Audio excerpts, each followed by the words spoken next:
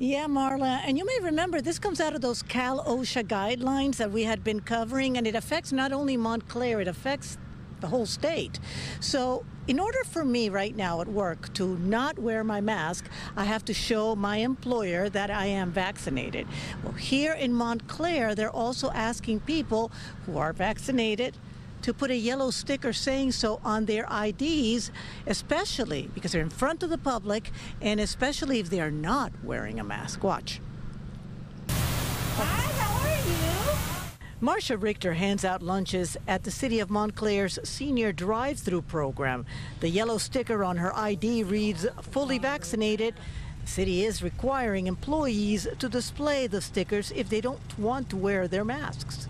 To meet the OSHA requirements, that was one of the guidelines, was if employees were going to be at work without masks, the only way we could do that was to be able to let our HR know that we were vaccinated, so you were then eligible to not wear the mask. I am going to express some reservations regarding the new requirement to have a sticker on city employee IDs to now be deemed fully vaccinated. That's Montclair's council member Ben Lopez at the July 19th meeting where the issue of stickers got sticky.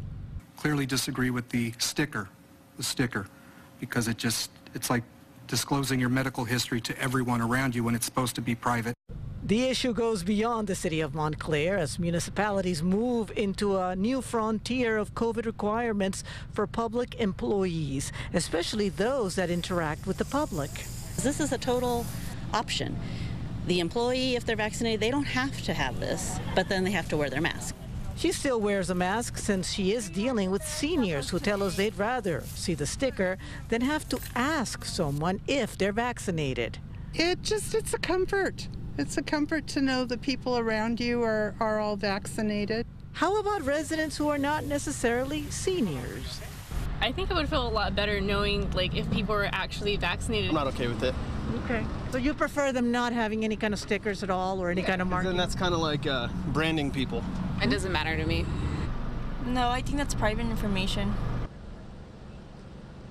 The city manager was telling me that he believes the federal government and the state government have made it very clear that disclosing your vaccination status does not break HIPAA rules, so they do not expect a legal challenge on that term. We'll have to see how it works out here. Again, this is going to play out in municipalities all over.